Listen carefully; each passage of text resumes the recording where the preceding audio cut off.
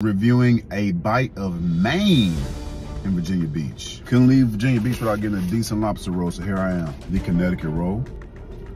It's definitely alright. I ain't complaining.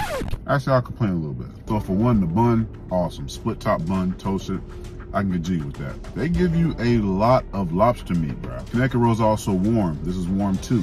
Love it. If I'm not mistaken, this is supposed to have some hot butter on it. There's a little bit on it, but it's not enough, which kind of makes the whole sandwich just a little bland, but it's still good. They did give me a lemon though. Ooh-wee.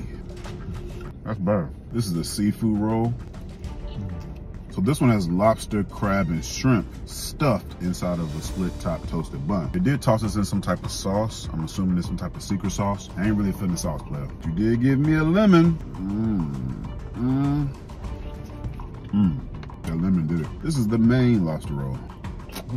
So this one is chilled with a bunch of crab meat in it. I think this is tossed in the secret sauce too. You already know how I feel about it. Kind of sucks. But the quality of meat, the aesthetics, the presentation, it's sexy. I ain't gonna lie. I already know it's gonna hit when I add this lemon. Yeah!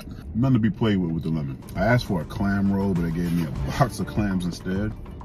If you've never had clams, they're very spongy and chewy. And depending on who cooks it, you'll either have a good experience or a very mid experience. But these right here, these are pretty good. If you're ever in the Virginia Beach area, if you're looking for lobster rolls, you might want to come check this place out.